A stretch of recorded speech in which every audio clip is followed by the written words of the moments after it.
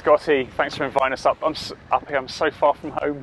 I know, you must feel a little bit lost. Yeah. This has been a nice pedo for me and warmed up and ready for it. Excellent. Feeling good? Brilliant. Now, we're looking for the best routes in the UK, and for gravel, there can't be anywhere better than this, surely. No, this is an amazing destination. So lucky to have it at my doorstep.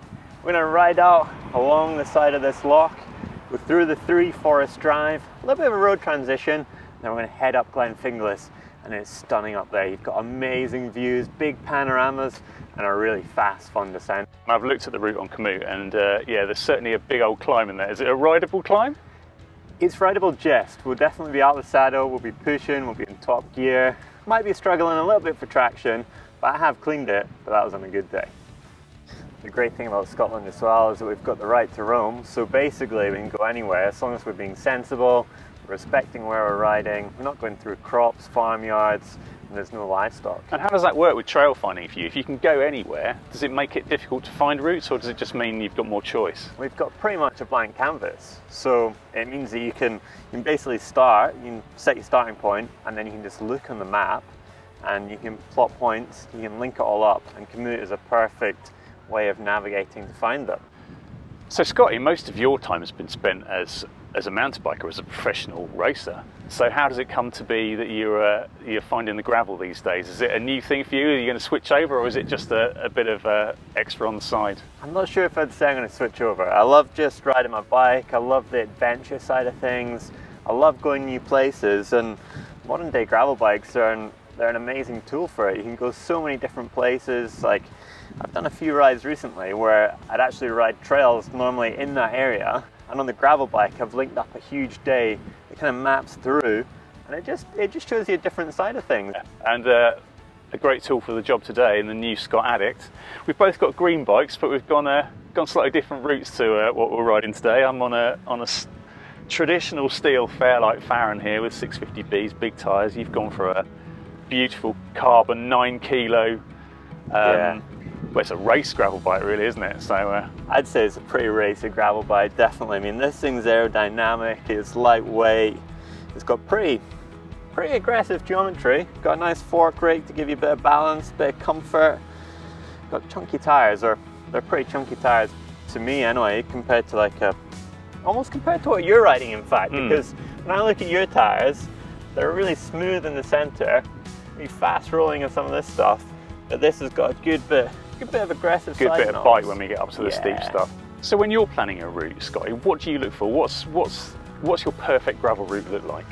You know, I probably want a bit of up and down. I'm really looking for the descents. That's what I love riding. Yeah. Like nice, fast flowing descents. And the good thing about Komoot is that it's community highlight based. So people can actually add in photos, they can add in comments, they can suggest things. So you can link those up. You can look for them when you're actually planning that route, and then you can link them together, follow it around. And you can also, the other really good thing about Komoot is the fact that you can actually work out what way types you're riding on. So you've got tarmac, you've got dirt roads, single track, and between all that you can actually make a really good route really easily, no matter where you are. Yeah, and you get a really good idea of what you're going to be riding on before you start. Yeah. So I've had a look at your route, and I can see that there's loads of unsurfaced stuff on it, a good bit of single track as well, which is presumably this bit along the loch.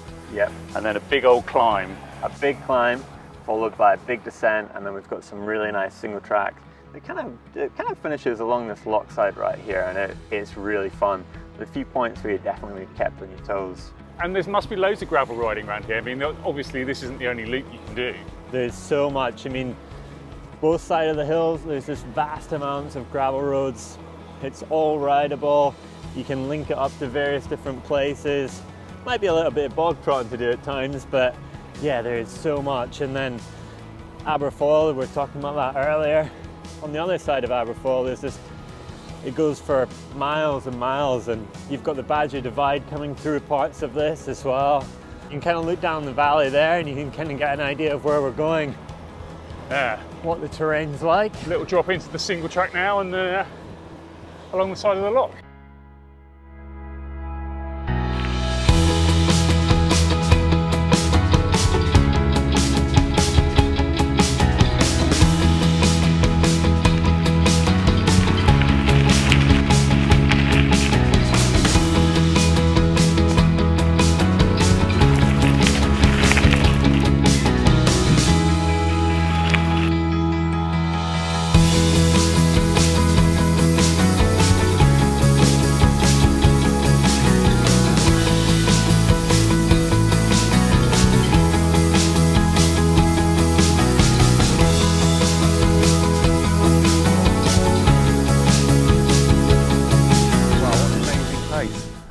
fantastic. Our road's run out, so it's proper gravel from now on, is it? Yeah, full on gravel. Yeah. We've got a pretty, I'd say a pretty tough climb ahead of us. It's really steep. Well, you showed me the climb going up the back of that I mean, you can see it from here. It's steep. There's some really, really tough sections on it. The last time I rode it, it was pretty rocky under your wheels, and getting grip's going to be hard. So a technical challenge as well as a physical challenge then? Yeah. Yeah. Right, I'm looking forward to that then. But then once we get to the top, the view is absolutely incredible. You're kind of in the middle of nowhere. There's no phone signal. You really feel like you're in the elements. You must be able to see all the way down this valley as well. You can see all the way down. You can see all the way on the other side as well. Yeah. And then once you're at the top, the best part is you've got an amazing descent to look forward to as well.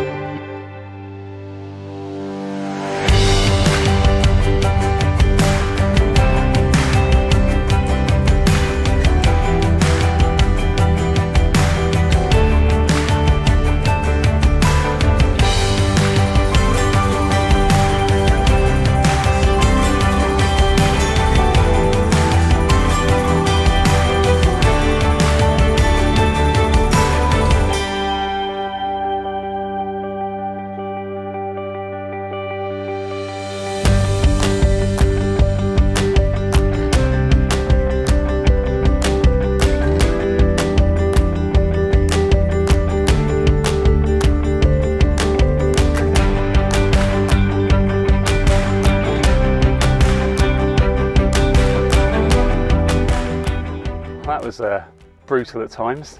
It's hard work, but I mean, what an amazing place. Looks so remote, and amazing to find a trail that's this good that goes to somewhere that just is in the middle of nowhere. Yeah, it's a proper hard climb. Yeah. But it's so rewarding, like coming up here, no one here, perfect track, and then you've just got views for basically as far as you can see. Yeah, you can't see another living soul for tens of miles, can you? It's crazy. Absolutely no sign of civilization. The nearest village is well over the other side of those hills. And yeah, we're just in the wilderness. It's stunning. That's beautiful. And what a day for it. I mean, couldn't have asked for a better one. No, absolutely lovely.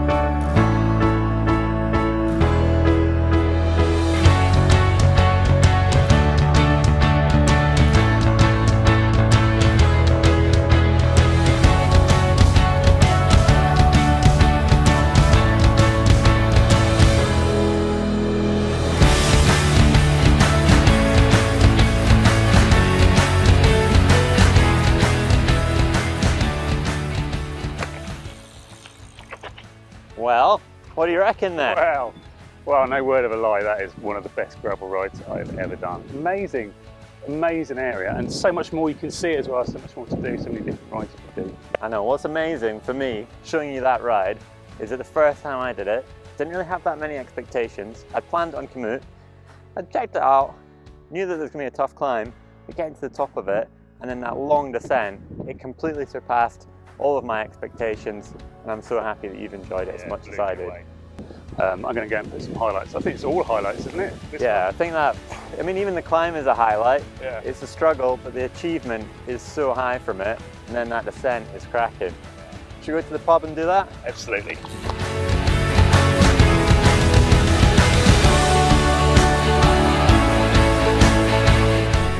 There we go, that was one of my favourite local gravel rides to do. You can check the link for the route on Komoot in the description below.